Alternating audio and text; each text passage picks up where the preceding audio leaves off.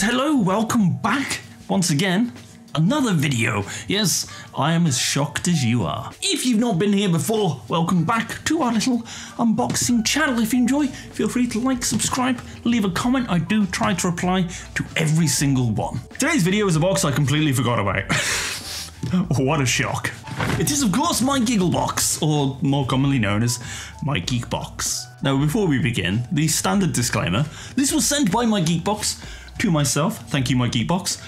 Any opinions I do share are my own and do not represent the company. I have to say that for contractual reasons. For those who were wondering, right, we're not going to waste any time. I think it is the grand price of $19.99. Seems to be the standard price of things these days. And it is, of course, a bunch of items, about 5. I could be wrong, although this one feels very heavy, which might mean a lot of graphic novels. Or not, who knows? We'll push that to there, and we shall begin our little adventure. Before we start reviewing, in the description and maybe in the comments, there will be a little poll, and you can vote whether you think this box is amazing, whether it's meh, or whether it's absolutely atrocious. I'm gonna leave that up to you, because of course, I do have a connection to the THG group who run this, so, yeah, no. Right, we'll begin with a Batmobile car. I have now lost track of how many different Batmobile cars I have and how many Batmobile cars there actually are. Where is this from?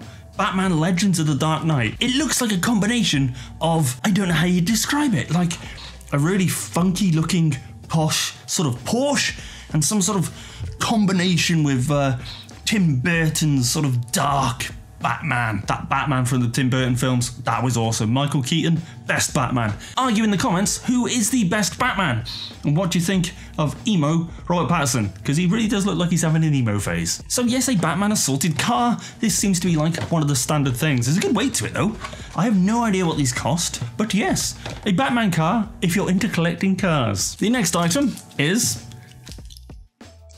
the Game of Thrones House Sigil Magnets. I feel like we've had these before. Many times. There's the different houses. I never properly got into Game of Thrones. I know. Weird, right? I just didn't get the appeal. But The Wheel of Time is coming out and I can't wait to watch that.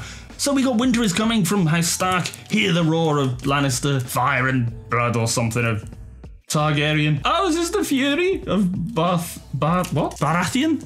But they probably don't say it like that. This is the Fury. Oh yeah, terrifying you, huh? Anyway, magnets. If you want magnets. Next up we have, it's definitely a Star Trek ship. Don't know which one. And it doesn't give me the information. Does this come out somehow in some amazing way? I do know people keep contacting me and saying, hey, do you have that Batman thing? My thoughts are, all of the stuff I don't keep, I might put in one box at the end of the month. Just do a giveaway. Like some of it I'll sell, but the majority, maybe I'll just do a giveaway. Maybe that's something we'll start in January. There's a thought. It's a ship. It's actually quite detailed and very nicely made. I do know people who collect these. Me, personally, I don't. And I don't know what ship it is. I've only just got through all 7 seasons of Deep Space Nine. What a fantastic show. I grew up on Star Trek Next Generation, but Deep Space Nine, amazing. Like, it was just so in-depth. I loved every bit of it. Next, oh, there's a tiny thing. Is it a coin? Feels like it's gonna be a coin. It is. It's a coin. Oh, I haven't seen this one before.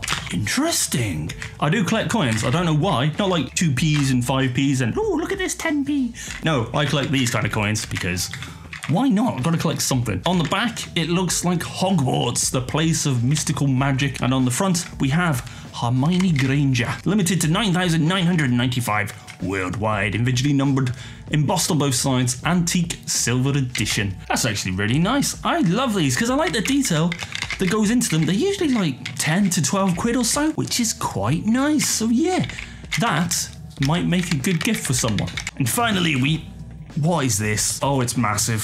See, when it's something this big, and I'm trying not to read the label, the one fear that gets me is it might be a mug. Now, don't get me wrong, mugs are useful. I'm just not a fan. In fact, I hate them because I've had about 10,000 of them and I don't need any more. This thing here is a mug serving a new purpose to grow plants, because why not? Oh, it's not a mug. Well, I am pleasantly surprised. What is this? Oh, it's so heavy. Wow.